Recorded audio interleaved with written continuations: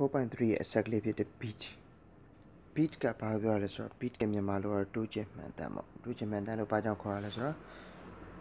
beat အတန်လေးတိုးလိုက်ကျဲလိုက်လို့ဖြစ်တယ်အဲ့လိုဖြစ်တာပေါ့ပုံမှန်ဖြစ်တဲ့အတွက်ကြောင့်မလို့တိုးချင်မှန်တမ်းလို့မြန်မာလိုပြန်ထားတာရှိတယ်ပေါ့နော်အဲ့ definition ကိုမရှင်းခင်နော် definition ကိုမရှင်းခင်ဒီပုံကျတော့ကြည့်မယ်ဆိုလို့ရှိရင်ဒီပုံကိုရောက်ဖို့အတွက်ဒီပုံနားလည်ဖို့အတွက်နည်းနည်းလေးပြောစရာရှိတယ်အဲ့ဒါလေးကိုရင်ပြောပြီးမှ definition ကိုရှင်းမယ်နော်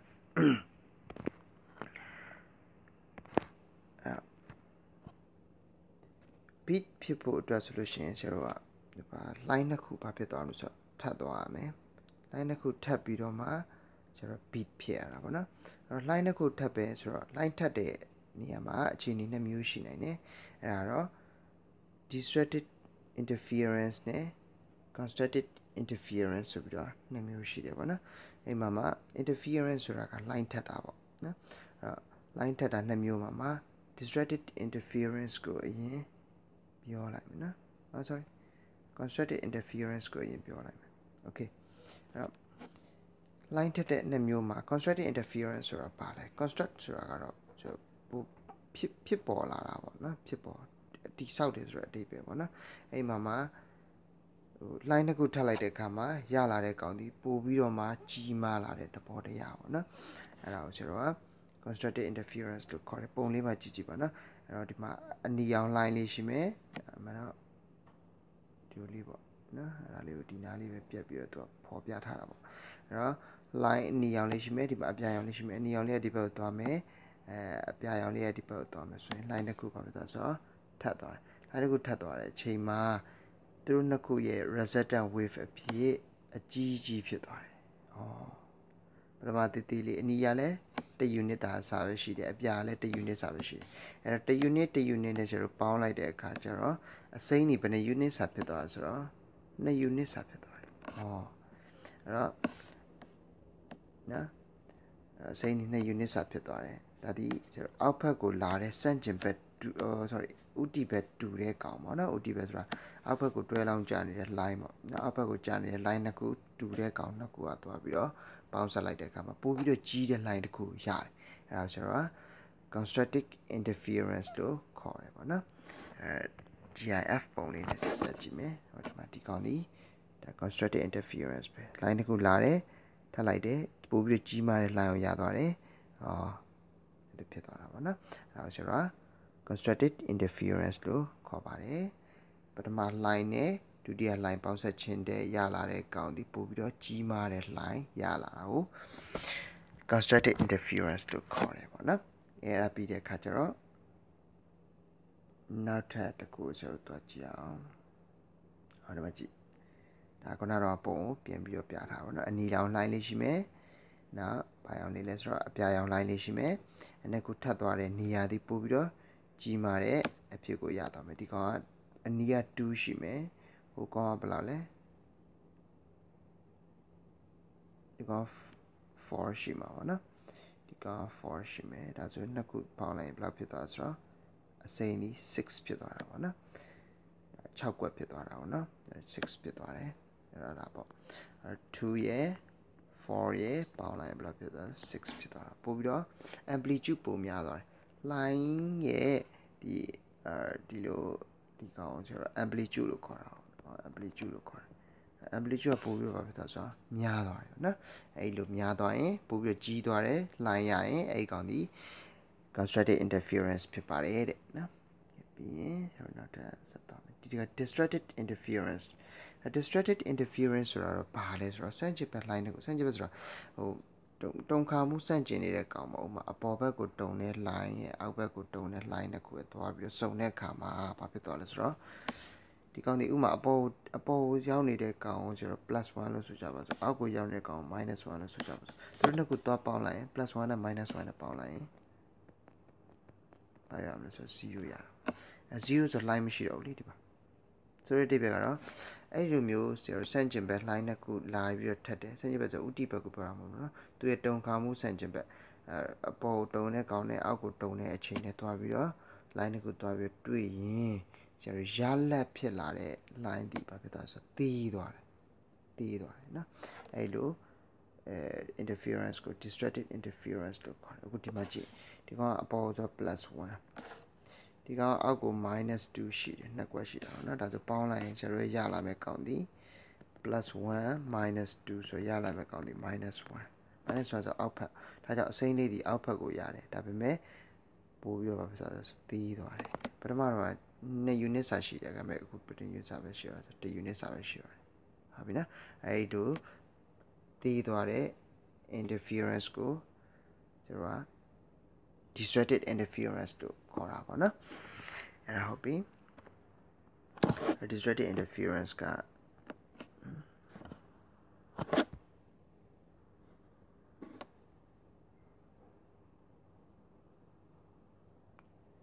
distracted interference ကဒီမှာတော့မပြထားနော်အဲ့ဒါမရှိဘူးဒီမှာကြည့်လိုင်းလေးနှစ်ခုကသွားနေရွေ့တယ်အပေါ်လိုင်းကညာဘက်ကိုရွေ့တယ်အောက်လိုင်းကဘက်ကိုရွေ့တယ်နော်အဲ့လိုင်းနှစ်ခုစန့်ကျင်ဘက်ထပ်သွားရင်ဥမာစန့်ကျင်ဘက်ဆိုတာဒီအပေါ်ခုံးနေတဲ့ကောင်နဲ့အောက်ကိုခွက်နေတဲ့ကောင်နဲ့ဆက်သွားတဲ့အချိန်မှာလုံးဝလိုင်းမရှိတော့အောက်ကလိုင်းရလုံးဝမရှိတော့ဟုတ်ပြီနော်အဲဒါပေမဲ့အပေါ်ကလည်းခုံးနေတဲ့အချိန်အောက်ကလည်းခုံးနေတဲ့အချိန်သွားထပ်လိုက်တဲ့အချိန်မှာဖြစ်လာတဲ့လိုင်းတွေအကြီးဖြစ်သွားတယ်အကြီးဖြစ်သွားတယ်ဟုတ်ပြီနော်Okay.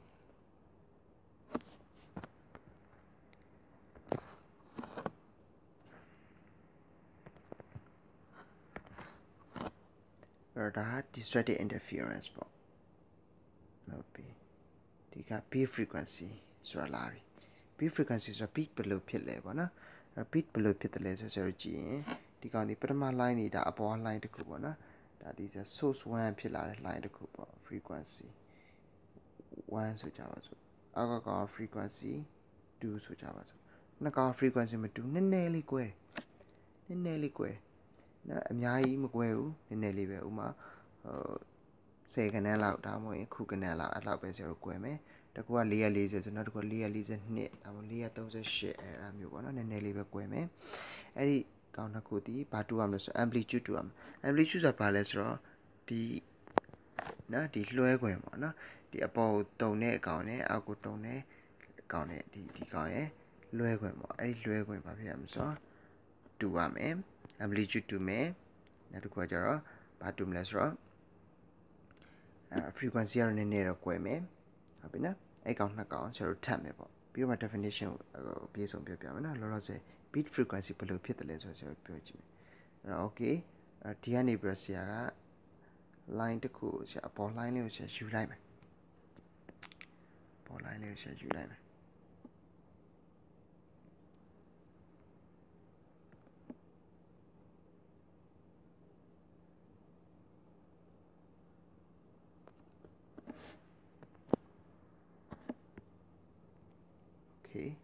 ပေါ်လိုင်းယူပြီးဆရာ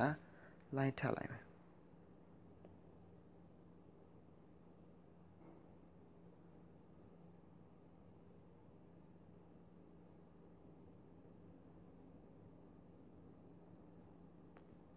โอเคဆရာ line ထပ်လိုက်လိုက်โอเคဒါဆိုဆရာကြည့်ကြအောင်ဟုတ်ပြီနော်အဲ့တော့ခုနကတော့ line ပထမ line ရဲ့ဒုတိယ line ဆရာထပ်လိုက်တဲ့အချိန်မှာဘာတွေဖြစ်သွားလဲဆိုတော့ခုနပြောတဲ့ interference တွေဖြစ်သွားတယ်နော်အဲ့ interference ပုံစံလေးတွေဆိုတော့ကြည့်ကြအောင်အရင်ဆုံးလုံးဝထပ်နေတဲ့အခြေအနေကိုဆိုတော့ကြည့်ကြအောင်လုံးဝထပ်နေတဲ့အခြေအနေဆိုတာအပေါ်ချင်းထပ်မယ်အောက်ချင်းထပ်မယ်အဲ့လိုအခြေအနေမျိုးပြောတာကဲပြီးချက်ကြည့်လိုက်မယ်အဲ့အပေါ်ချင်းထပ်တယ်ဆိုတော့ဒီမှာဒီနားလေးကြည့်ညာဒီအပေါ် line sorry ညာဒီအပေါ် line ကိုအောက်ကကောင်ရဲ့ line နောက်တဲ့ source တစ်ခုကလုံးဝထပ်တူဖြစ်သွားတယ်အဲဒီအခြေအနေမှာဆိုရင်ဆရာတို့က constructed interference ဆရာဆိုရင်ဘယ်နှစဖြစ်သွားမလဲနှစ်စဖြစ်သွားမယ်အောက်ကပုံကြည့်အောက်ကပုံကဒါ resistant force ပေါ့နော် resistant ပါလေ resistant wave ပေါ့နော် okay ဒါဆိုရင်ဒီကောင်လေးကိုကြည့်လိုက်ဒါဆိုရင်ဒီကောင်ဒီလုံးဝထပ်သွားတဲ့နေရာနော်လုံးဝထပ်သွားရင် amplitude ဒီအကြီးဖြစ်သွားတယ်ဒီကနေပြီးတော့ကျွန်တော်ဒီပေါ် amplitude ဒီအကြီးဖြစ်သွားတယ် ပြီးတော့ဘေးနားကောင်လည်းလုံးဝနီးပါးထက်နေတဲ့အတွက်ကြောင့်သူလည်းအကြီးပဲဖြစ်သွားတယ်ဒီဘက်ဘေးနားကောင်လည်းလုံးဝနီးပါးထက်နေတာဖြစ်တဲ့ကြောင့်အကြီးဖြစ်သွားတယ်ဒါပေမဲ့တဖြည်းဖြည်းနဲ့ဒီကောင်ကဘာလို့ဆိုတော့ထက်တာနေသွားတယ်ထက်တာနေသွားတဲ့အတွက်ကြောင့်မလို့ဆရာတို့ရဲ့ line ဒီလည်းတဖြည်းဖြည်းနဲ့တည်သွားတယ်နောက်ဆုံးဒီအခြေအနေကိုကြည့်လိုက်ဒီအခြေအနေကိုကြည့်လိုက်ရင်ဆရာတို့ဘယ်လိုတွေ့လဲဆိုတော့အပေါ်ဘက်ကခုံးတဲ့ကောင်နဲ့အောက်ဘက်ကခုံးတဲ့ကောင်နဲ့လုံးဝထပ်တူဖြစ်သွားတယ်အဲလိုဖြစ်သွားတယ်ဒါဆိုရင်ဆရာတို့ကောင်ဒီဘယ်လောက်ရမလဲဆို0ရမယ်နော်ဥပမာအပေါ် +1 အောက်ကို -1 နဲ့တော့ပေါင်းလိုက်ဘယ်လောက်ရမလဲဆို0ရတယ်လို့ပဲပေါ့နော်ဒါဆိုရင်အဲ့လိုအပေါ်နဲ့အောက်နဲ့ဆန့်ကျင်ဘက်လုံးဝထပ်သွားတဲ့အချိန်မှာဆိုရင်လှိုင်းရလုံးဝမရှိတော့ဒါဆိုဒီအခြေအနေမှာဆိုရင်ဒါပါလဲဆိုတော့ line မရှိတော့တဲ့အချိန်အတန် line အနေနဲ့ပြောရင်ဒီနားမှာအတန်လုံးဝမကြားရတော့အချိန်အတန်မကြားရအောင်ဒီနားမှာဆိုရင်တော့လုံးဝအတန်ဒီအကျယ်ကြီးကြားတယ်အကျယ်ဆုံးကြားဟုတ်ပြီနော်အဲ့တော့အတန်အကျယ်ဆုံးတစ်ပြေးနဲ့တိုးသွားတယ်ပြီးရင်လုံးဝမကြားတော့ပြီးရင်တစ်ပြေးကျယ်လာပြီးတော့အကျယ်ဆုံးကိုပြန်ကြားတယ်ပြီးရင်အကျယ်ဆုံးကနေတစ်ပြေးနဲ့တိုးသွားပြီးတော့နောက်ဆုံးမကြားရတော့ပြန်အဲ့တော့အတန်ဒီတိုးလာလိုက်ကျယ်သွားလိုက်တိုးလာလိုက်ကျယ်သွားလိုက်ပုံမှန်ဖြစ်နေတယ်အဲ့လိုအဲ့ဒါကိုဆိုတော့ past disturbance လို့ခေါ်တယ်တိုးသွားလိုက်ကျယ်သွားလိုက်တိုးသွားလိုက်ကျယ်သွားလိုက်ပုံမှန်ဖြစ်နေတာအဲ့ဒါကိုဆိုတော့ past disturbance လို့ခေါ်တယ်ဒါမှမဟုတ်ရင်သူ beat frequency လို့ခေါ်ပါတယ်နော်အဲ့ beat frequency ဆိုတာဘာလဲ definition ကိုဆိုတော့ကြည့်အောင်ဒီပုံဆိုရင်ကျွန်တော်ခုနကအရွေးပုံစံနဲ့ပြထားတာပေါ့နော်လုံးဝဆန့်ကျင်ဘက်ထပ်သွားတဲ့အချိန်မှာဆိုရင်လုံးဝလှိုင်းပြီးပြားသွားတယ်လုံးဝအပေါ်အောက်ကောအပေါ်လိုင်းအောင်အောက်လိုင်းအောင်ဒီအခုံချင်းအခွက်ချင်းလုံးဝထပ်သွားပြီဆိုရင်တော့လိုင်းဒီအကြီးဖြစ်သွားတယ်နော်ဒီတော့ပါပဲconstructed interference ဆိုဒီမှာကြည့်အပေါ်လိုင်းနဲ့အောက်လိုင်းဒီလုံးဝအပေါ်ချင်းဒီဖြင့်direction 2တဲ့ဘက်ကိုထပ်သွားတယ်။နောက်အခုံချင်းအခွက်ချင်းထပ်သွားတယ်ဆိုရင်လုံးဝအကြီးဆုံးဖြစ်သွားပြီးတော့အဲ့ဒါနဲ့ဆန့်ကျင်ဘက်အခုံးနဲ့အခွက်နဲ့ထပ်သွားပြီဆိုလို့ရှိရင်တော့လုံးဝ line ဒီလုံးဝမရှိတော့တဲ့အနေထားကိုရောက်သွားတယ်နော်။ဆိုရင်ရလောက်မယ်လို့ထင်ပါတယ်နော်။ကဲဟုတ်ပြီဒါဆိုရင်စကြည့်ခဏလေးဒီမှာပြကြရှိသေးတယ်။ဒီကအောက်ကကောင်တစ်ချက်ကြည့်ချင်းကျွန်တော်ပို့ပြီးတည်ပါတယ်အောက်ကကောင်ကဒီမှာ line ဒီလုံးဝမရှိရတဲ့အချိန်အဲ့အချိန်ဒီကျွန်တော်ပဲအချိန်နေဆိုတော့နီအောင် line ဖြစ်တဲ့ line ခွက်နဲ့အပြာရောင် line ဖြစ်တဲ့ line ခုံဒီလုံးဝဆန့်ကျင်ဘက်ထပ်သွားတဲ့အချိန်မှာ line မရှိတော့ဘူးသူနဲ့ဆန့်ကျင်ဘက်ကြတော့ဒီမှာအပေါ်ခုံးတာ1 unit အောက်ကline အပြာလည်းအပေါ်ခုံးတာ2 unit line အနီရလည်းအပေါ်ခုံးတာ2 unit ဒါဆိုရင်သူတို့ရဲ့ပေါင်းလိုက်ဒီဘယ်လောက်ဖြစ်သွားမလဲဆိုတော့4 unit ဖြစ်သွား1 2 3 4 unit ဖြစ်ပြီးတော့အကြီးဆုံးဖြစ်သွားတယ်ဟုတ်ပြီနော်အဲ့ဒီသဘောတရားပါပဲတဖြည်းဖြည်းနဲ့ဒီမှာနည်းနည်းလေးပဲထပ်တာဖြစ်တဲ့အကြောင်းတဖြည်းဖြည်းနဲ့ line ဒီတေးသွားမယ်ဒီမှာနည်းနည်းပဲထပ်တော့တာဖြစ်တဲ့အကြောင်း line ဒီတဖြည်းနဲ့တေးသွားမယ်နောက်ဆုံးမရှိတော့ဘူးအခြေအနေကိုရောက်သွားတယ်နော်ခေတ္တက frequency beat frequency ရဲ့သဘောတရားပေါ့နော်ဒါကိုရပြီဆိုရင်ဆရာတို့ပုံနေစောက်ထဲမှာရှိနေတဲ့ပုံလေးရသွားပါပြီနော် okay ဒါဆိုရင်ဘယ်လို line တွေကထပ်ရင် beat frequency ဖြစ်မလဲဆိုတော့ဆရာတို့ဆက်ကြည့်အောင် one two sound waves နှစ်ခု are of equal intensity ဆိုတာက line ရဲ့ပြင်းအားညီရမယ် line ရဲ့ပြင်းအားလို့ဘာသာပြန်တာပေါ့နော်ဒါမှမဟုတ်ရင် line ရဲ့ amplitude အဲ့တော့ line အတန် line တစ်ခုမှာဆိုလို့ရှိရင်သူ amplitude များရင်တုံခါမှုပိုပြင်းတယ်ပေါ့နော်တုံခါတဲ့ပမာဏပိုကြီးတယ် frequency ကြီးတာမဟုတ်ဘူးเนาะတုံခါတဲ့ရေအတွက်ကြီးတာမဟုတ်ဘူးတုံခါတဲ့ပမာဏပိုပြီးကြီးတယ်တုံခါတဲ့ပမာဏပိုကြီးလေအတန်ပိုကျယ်လေပဲဟုတ်ပြီနော်ဒါဆိုရင်ပြင်းအားများတယ်ပေါ့နော်အဲဆိုရင်ဒီမှာဆရာပြောချင်တာ intensity သို့မဟုတ် amplitude ဒီတူနေရမယ် line နှစ်ခုဒီခုနကဆရာထပ်ပြလိုက်တဲ့ line နှစ်ခုဒီ amplitude တူနေရမယ်ပြီးတော့ but slightly different frequency interferes slightly different ဆိုနည်းနည်းလေး frequency ကတော့ကိုရမယ် frequency လုံးဝထပ်နေလို့မရအောင်လုံးဝထပ်နေတတန်နေပဲဖြစ်သွားမယ်ဘာ interference မှာပဲဖြစ်တော့ဟုတ်ပြီနော်အဲ့တော့ line နှစ်ခုဒီဘာဖြစ်မလဲဆိုတော့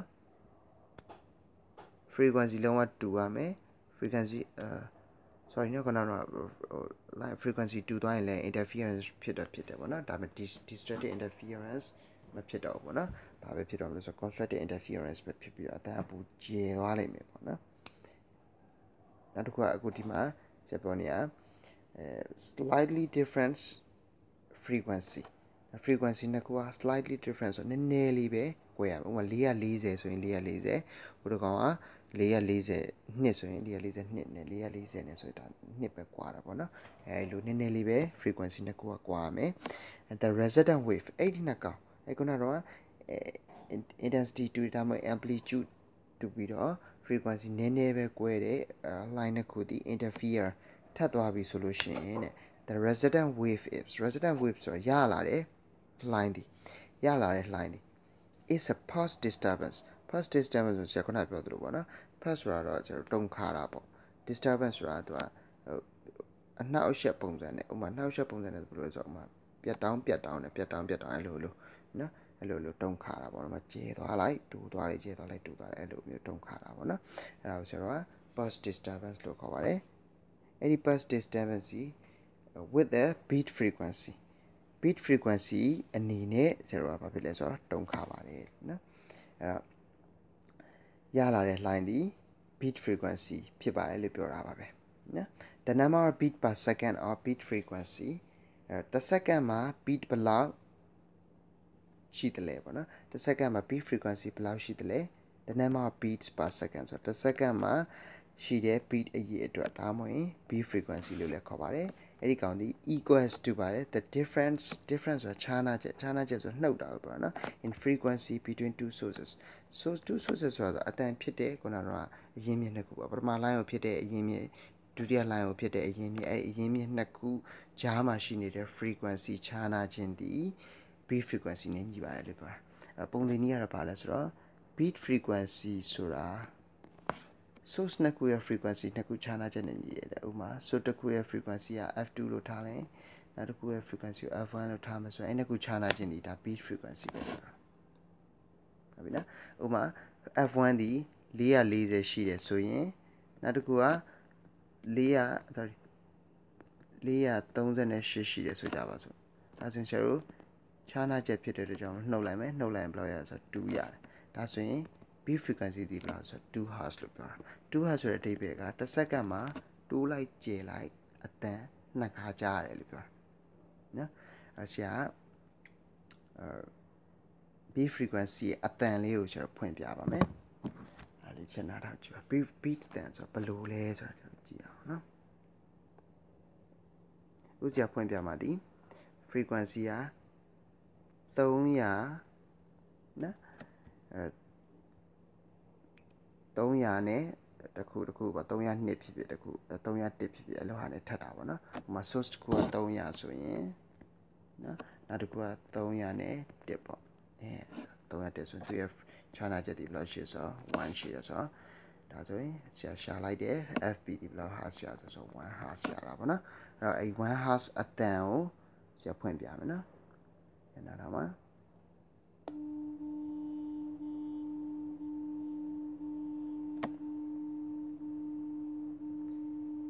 အဲ့ဒါဒီတစ်စက္ကန့်မှာတစ်ချိန်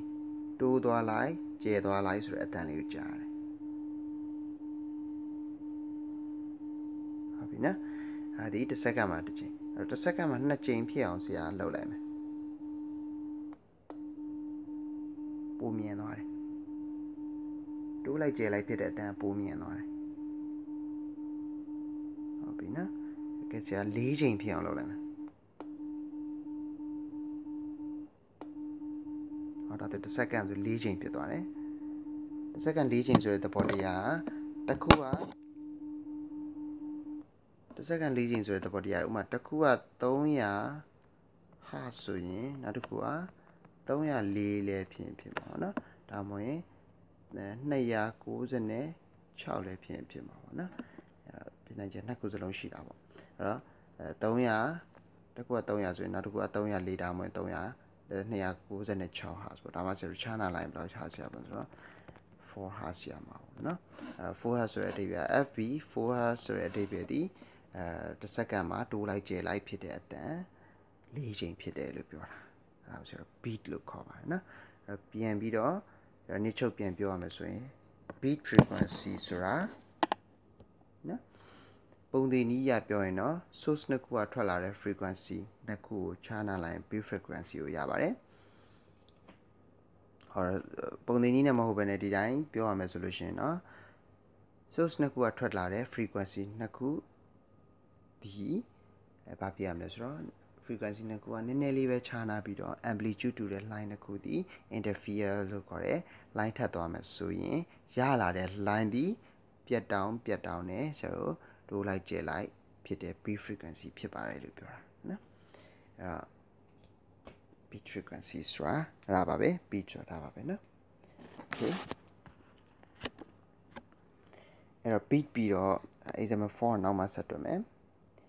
noise exposure limit ကိုဆက်သွားရအောင်နော် noise exposure limit ကိုတတိထားစီချင်ပါတယ်ဘာလို့ဆိုတော့အတန်နားနဲ့ဆိုင်တယ်အကြောင်းအရာတွေပါတယ်နားကိုဘယ်လိုယူဆိုင်ရမလဲနော်အဲ့ဒါလေးကိုကျွန်တော်သိအောင်လုပ်ပါမယ်noise exposure limit ဆိုတာ noise ဆိုတာဆူညံတဲ့အတန်ပေါ့နားမခံတာတဲ့အတန်ပေါ့နော်အဲ့ဒီအတန်ဒီ exposure limit ဆိုတော့ exposure ဆိုထိတွေ့တာပေါ့တနည်းအားဖြင့်အဲ့ကောင်တွေကိုနားထောင်တာပေါ့ noise တွေကိုနားနဲ့ထိတွေ့နေတဲ့ limit ဆိုတာတော့အကန့်အသတ်ပေါ့ဟုတ်ပြီနော်နားဒီဆူညံတန်ကိုဘယ်လောက်ထိတွေ့နိုင်သလဲဆိုတာကိုဆိုတော့အကန့်အသတ်တွေရှိတယ်အဲ့အကန့်အသတ်တွေဆိုတော့ပြောပြမယ်နော်အရင်ဆုံး sound with very high intensities intensity မြင့်တဲ့အတန်တွေတနည်းအားဖြင့်ကျယ်လွန်းတဲ့အတန်တွေပြောတာကျယ်တဲ့အတန်တွေက can be dangerous ဘာဖြစ်တယ်လဲဆိုတော့အန္တရာယ်များပါတယ်တဲ့ above the threshold of pain threshold ဆိုတာတော့ဘာပြောလဲဆိုတော့ threshold of pain ဆိုတာတော့ဒီနာကျင်မှု pain ဆိုတာနာကျင်မှုဖြစ်တဲ့အထိနော်ခံနိုင်တဲ့ဥစ္စာပေါ့နော်ဥပမာကွာလူတယောက်ကိုတွားပြီးရန်စလိုက်မှာသူ3ချက်လောက်ထိုးမှသူကဒေါသထွက်တယ်ပေါ့နော်3ချက်လောက်3ချက်လောက်ထိထိုးလို့ရတယ်ပေါ့3ချက်ကြော်သွားပြီးထိုးရင်တော့ဒီကောင်တီးမခံနိုင်တော့ဘူးအဲဆို3ချက်တီးဒါ threshold ဆိုပိန်မယ်နော်3ချက်ကြော်လို့မရအောင်ဟုတ်ပြီနော်အဲ့ဒါကိုပြောတာအဲ့တော့လူတယောက်ရဲ့နားခံနိုင်တဲ့အရာဒီဘယ်လောက်လဲဆိုတော့120အထိပဲရှိနော်120ရောက်ပြီဆိုတာ ਨੇ သူဒီ sound is painfully loud to ear ကြားရတာကိုဘာဖြစ်နေပြီဆိုတော့နားမခံတာအောင်ဖြစ်နေပြီနော်အရန်ကိုနားမခံတာနိုင်အောင်လို့ဖြစ်သွားပြီနော်120ကျော်ရင်တော့ဘာဖြစ်သွားပြီဆိုတော့လုံးဝခုနပြောသလိုပေါ့နော်3ချက်ကျော်သွားရင်တော့ဒီကောင်မရတော့ဘူးနော်အဲ့တဘောတရားပဲအဲ့သူခံနိုင်ရေး limit ပေါ့ခံနိုင်ရေးရှိတဲ့အကန့်အသတ်ဒီ120 decibel ပဲရှိတယ် dB ဆိုတာ decibel လို့ခေါ်တယ်နော် dB ဆို decibel ကိုပြောတာပါ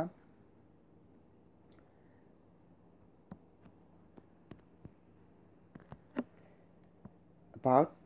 120 decibel နော် decibel dB ဆိုတာ decibel decibel လို့ခေါ်တာဖြစ်တယ်sorry dB ကကြီးနေရေးမှာ decibel ဖြစ်တယ်ပေါ့နော်ဒါအတန်အတိုးကျယ်ကိုတိုင်းနေယူနေအတန်ရဲ့ frequency ကိုကျွန်တော်က hertz နဲ့တိုင်းတယ်ပေါ့ frequency ချိန်နှုန်းဘယ်လောက်ရှိလဲဆိုတော့ frequency ကို hertz နဲ့တိုင်းတယ်ဒါပေမဲ့ဒီမှာအတန်အတိုးကျယ်ကိုပြောတာအတန်အတိုးကျယ်ဆိုတာအတန်ဘယ်လောက်တိုးသလဲဘယ်လောက်ကျယ်သလဲအဲ့ဒါကိုကျွန်တော်တိုင်းတာကိုကျွန်တော် decibel နဲ့တိုင်းတယ်ပေါ့နော်အဲ့တော့brief exposure to levels of 140 to 150 decibel can rupture eardrums and cause permanent hearing loss ဘာပြောလဲဆိုတော့ brief exposure ဆိုတာကတော့ခဏလေးပဲထိတွေ့မိတာခဏလေးပဲထိတွေ့မိတာ to levels of 140 to 150 decibel 140 150 decibel လောက်ထိတွေ့ပြီဆိုရင်တော့နားစီဒီ can rupture ဆိုတာကဆုတ်ပြေးသွားစေနိုင်တာပေါ့နော် eardrum ဆိုတဲ့ထဲမှာနားစီရှိတာကိုအဲနားစီကိုတွားပြီးတော့ဆုတ်ပြေးသွားနိုင်တယ် and cause permanent hearing loss and your cause ဆိုဖြစ်စေနိုင်တယ် permanent hearing loss ဆိုတာကတော့လုံးဝpermanent ဆိုတာလုံးဝတစ်သက်လုံးပေါ့နော်တစ်သက်လုံးထာဝရ hearing loss ဆိုတာနားပင်သွားထာဝရနားပင်သွားနိုင်တယ် ဘယ်လောက်ရောက်လဲဆို140 150နဲ့ခဏလေးထိတွေ့ရနော်140 150ခဏလေးထိလိုက်တာနဲ့ဒီကောင်ဒီဘာဖြစ်သွားလဲဆိုတော့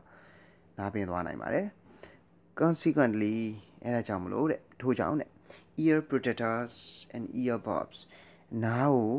အုပ်ထားတဲ့အကာအကွယ်တွေပေါ့နော် and earbuds ဆိုတော့နားထဲမှာနားကိုစို့ထားတဲ့အရာလေးတွေပေါ့နားအစို့လေးတွေပေါ့အဲ့လေးကျွန်တော်ထည့်ထားတင်တယ် must be worn ဆိုတာအဲ့လေးတွေဝတ်စေတင်ပါတယ် in some occupations noise intensity level must be monitored in some occupations ဆိုတော့တချို့တော့အလုပ်ကိုင်းနေပါဦးမှာ workshop လုပ်တဲ့လူတွေတို့เนาะနောက်တင်မော engine စက်ခန်းထဲမှာဝင်လုပ်တဲ့လူတွေတို့နောက်ပြီးတော့လေရင်အချက်ပြတဲ့လူတွေတို့เนาะနိုင်ငံခြားကားတွေထဲမှာဆိုကြည့်ဖို့မှာပါเนาะစစ်ကားတွေပါလေရင်တင်မောကြီးကနေလင်းတင်မောပေါ်နေလင်းကြီးထွက်သွားပြီဆိုလို့ရှိရင်ဒါပြတဲ့လူကနားမှာနှစ်ချက်လိုဟာမျိုးကြီးအုပ်ထားတယ်เนาะအဲ့ဒါကိုဆိုတော့ ear protector လို့ခေါ်တာပေါ့เนาะအဲ့လိုမျိုးမဟုတ်ဘူးဆိုလို့ရှိရင်တော့ဒီအစိုးလေးနားထဲမှာထည့်ထားတာပေါ့เนาะအဲ့ဒါမျိုးတွေရှိတယ်အဲ့လိုအလုပ်တွေလုပ်မယ်ဆိုလို့ရှိရင်တော့အဲ့ဒါတွေဝတ်ထားတင်တယ်တဲ့ပြီးတော့အဲ့ဒါအပြင် noise intensity level အတန်ကျယ်တဲ့ level ကိုလည်းအတန်ရဲ့အတိုးကျယ် level ကိုလည်း must be monitor ဆိုတာဒါအမြဲတမ်းစောင့်ကြည့်နေရမှာပေါ့နော်ဘယ်လောက်ထိကျယ်သွားပြီလဲငါအတန်ကျယ်ယူအလုံးလုံးမိနေပြီလားဒါမျိုးကိုဆုံးဖြတ်ပြီးတော့လုပ်တင်ပါတယ်လို့ပြောတာနော်ဒီဆက်ကြည့်အောင်အဲ့တော့အကျယ်ယူနားထောင်မှလည်းမဟုတ်ဘူးတိတ်ပြီးတော့မတိုးမကျယ်ဘူးလေဆိုတော့နားထောင်ရင်အချိန်ကြာနားထောင်ရင်ဘာဖြစ်သွားနိုင်လဲဆိုတော့ဆုပ်ပြဲသွားနိုင်တယ်sorry နားအကြအယုံချိုယွင်းသွားနိုင်တယ်နော်အဲ့တော့ longer exposure to lower sound noise level အဲ့တော့အတန်တူတွေကိုလည်းဆိုတော့အကြာကြီးနားထောင်မယ်ဆိုရင်လည်း can also damage hearing နော် damage ဆိုတာပျက်စီးသွားတာပါ hearing ဆိုတာအကြာအယုံပျက်စီးသွားနိုင်တယ်အတန်တိုးတယ်ဆိုပြီးတော့အကြာကြီးနားထောင်လို့လည်းမရဘူးအတန်တိုးရင်တော့လည်းပဲအကြာကြီးနားထောင်ရင် ear damage ဖြစ်နိုင်ပါတယ်လို့ပြောတာနော် hearing damage ဖြစ်နိုင်ပါတယ် for example ဥပမာဖြင့် there may be a hearing loss for a certain frequency range တချို့သော frequency range တချို့သော frequency range မှာနော်ဘာဖြစ်သွားလဲဆိုတော့နားကအကြာအယုံပျက်စီးသွားနိုင်တာမျိုးရှိတယ်ပေါ့နော်ပြောပြီးဒါဆိုရင်ကျွန်တော်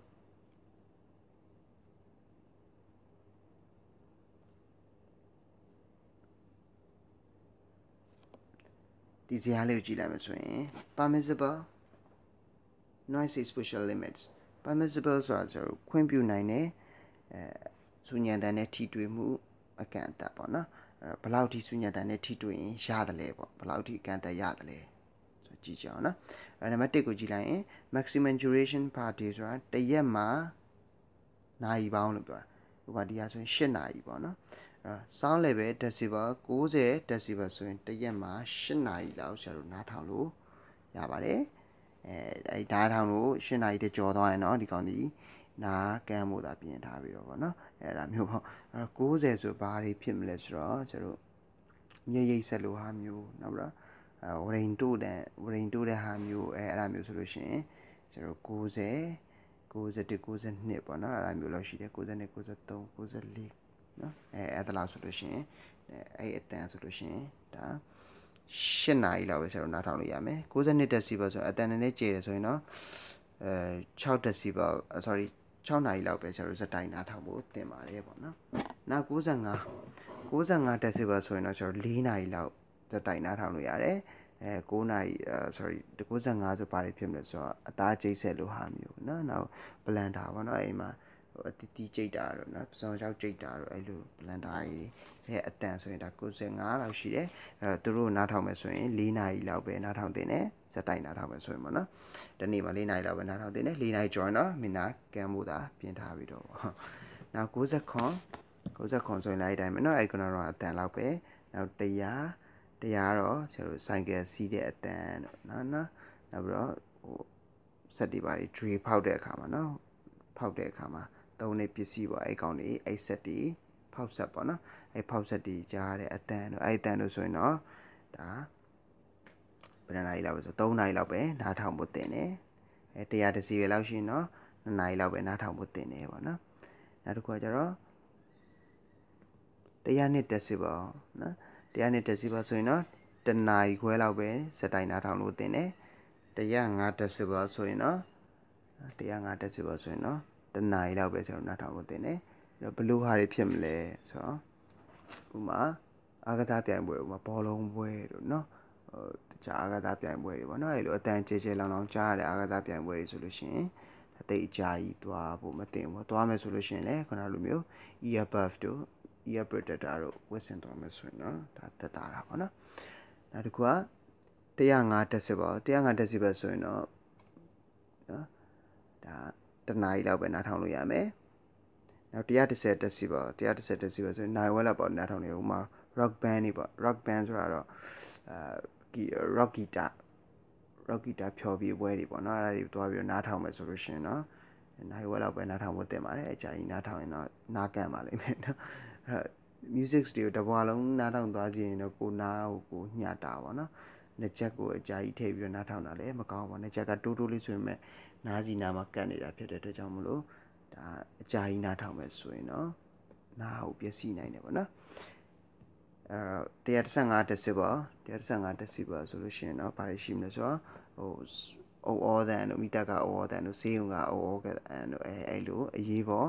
ကလူနာတင်ရင်ကအဲ့လိုအရေးပေါ်တန်နေဆိုရင်တော့115လောက်ရှိတယ်ပေါ့နော်အဲ့ဒီကောင်လေးကိုနားထောင်မယ်ဆိုရင်တော့15မိနစ်လောက်ပဲကျွန်တော်ဇက်တိုင်းနားထောင်မှုတင်ပါတယ်ပေါ့နော်ကဲဟုတ်ပါပြီဒါဆိုရင်ကျွန်တော်နည်းနည်းလေးအကောင်လေးနဲ့ပတ်သက်ပြီးတော့မြင်သာအောင်လို့ပြောပါမယ်အဲဒီမှာရှိပါတယ်နော်50 decibel ဆိုကျွန်တော်ဒီတိုင်းစကားပြောနေတဲ့အတန်ဆိုတာ50 decibel လောက်ရှိတာပေါ့နော်50 and 60 decibel လောက်ရှိတယ်ခွေးဟောင်တာဒီ80 decibel လောက်ရှိတယ်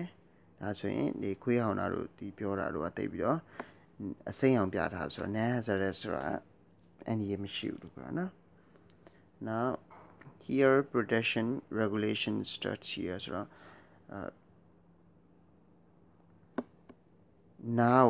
ကာကွယ်ဖို့အတွက်လိုအပ်လာပြီလို့အချက်ပြတာဒီ85ကနေစတယ်ပေါ့နော်ဒါဒီ NDA ရှိနိုင်လာပြီလို့ပြောတာနော်lawn mower ဆိုတာမြေရိပ်စက်ကိုပြောတာနောက် truck traffic ဆိုတော့ဒီ line ကားတွေပါတယ်ပေါ့နော်အဲ့ကောင်တွေဒီ90 decibel လောက်ရှိတယ်ပေါ့နော်ပြီးရင်ကျွန်တော်95 motorcycle 95လောက်ရှိတယ်ကျွန်တော် here headphone ကတော့100 decibel လောက်ရှိတယ်နော် same as a chainsaw တဲ့ chainsaw ဆိုတော့ဒီဆက်နဲ့လောက်တဲ့ဖြတ်တဲ့လွှာလေတစ်ပင်တွေပဲဖြတ်တဲ့လွှာဆက်နဲ့လောက်တဲ့အဲ့ကောင်နေဆိုလို့ရှိရင်100 decibel လောက်ရှိတယ်ပေါ့နော်ဒါဆိုရင် ear protector ဝတ်တင်နေပြီအများကြီးအကြာကြီးလုံမယ်ဆိုရင်ဒါအဆင်မပြေဘူးနော်ခဏလေးဆိုရင်သိမဖြစ်ဘူးပေါ့နော်ခဏတော့ဇယားမှရှိတယ်ဘယ်လောက်ဆိုရင်ဘယ်နိုင်ဘယ်လောက်ဆိုဘယ်နိုင်ဆိုတာရှိတယ်လေ now risk of hearing damage in 1 hour 105 decibel ဆိုရင်တနားရီလောက်နားထောင်ရင်ဒါနားစီပြက်ပြီးတယ်နော် now snowmobile riding ဆိုတော့စကားရွာတွေမှာကြည့်ဖို့မှာပေါ့နော်ဒီခဲပြင်မှာဆိုင်ကယ်လိုမျိုးစီးတဲ့ဟာကြီးပေါ့နော်အဲကောင်ကြီးစီးပဲဆိုရင်15မိနစ်လောက်နောက်စက်တိုက်ကြားမယ်ဆိုရင်ဒါနားစီကန့်သွားတယ်အဲ့လိုပေါ့နော်ပေါ်မှာဆက်ဖတ်လိုက်ရတယ်ကွာအချိန်ကြာမှသူတို့မပြောတော့ဘူးရှိတယ်ပြီးရင်ကျွန်တော်ဒီမှာ WHO ကနေပြီးထုတ်ပြန်ထားတာလို့ထင်တာပဲခုနကတော့ဖတ်လိုက်ရကြည့်ကြအောင်တဲ့ဒီမှာ WHO ရဲ့ကြီးပဲ okay earphones and hearing loss အဲ့တော့ earphone တွေကလည်းဘာဖြစ်သွားနိုင်လဲဆိုတော့အကြာရုံပျက်စီးသွားနေတယ်နော်ဒီလူပေါင်းတန်1000နဲ့100လောက်ကအသက်12နှစ်ကနေ35နှစ်အတွင်းမှာရှိနေလူတွေကနော်သူတို့က hear loss ဖြစ်ဖို့အတွက်ပို့ပြီးတော့အခွင့်အလမ်းပိုများနေတယ်တဲ့နော်50ရာခိုင်နှုန်းကသူတို့ရဲ့earphone တွေနောက်ဒီ bluetooth mouse တို့ပါတော့ဗောနော်အဲဒီကောင်တွေ personal audio device လို့ခေါ်တဲ့ဒီ iPod တို့ပါတော့ MP3 player တို့ပါတော့အဲဒီကောင်တွေနဲ့ဆိုရင်သူတို့ရဲ့နားကိုပျက်စီးနိုင်တဲ့ရာခိုင်နှုန်းက50ရာခိုင်နှုန်းလောက်ရှိရတယ်နော်သူတို့ကမစင်မကျင်နဲ့တုံးကြတာအဲ့ဒါတွေနော်တညာလုံးနဲ့ချက်တဲ့ထိပ်ပြီးတော့ AD ကတော့တိုင်းကားစီးရင်အကြာကြီးစီးရမှာနားကြီးတဲ့တောက်လျှောက်ထည့်ထားတာမျိုးလို့ဆိုရင်တော့နားကမ်းပါဗောနော်ရပြီနော်ကျွန်တော်တော့သိပါပြီကဲဟုတ်ပြီ đó đã tông 3.4 của nó 3.4 là đi biểu trình độ nó đã phải tất cả khối lại đấy nãy lại mấy lượt thêm đấy đó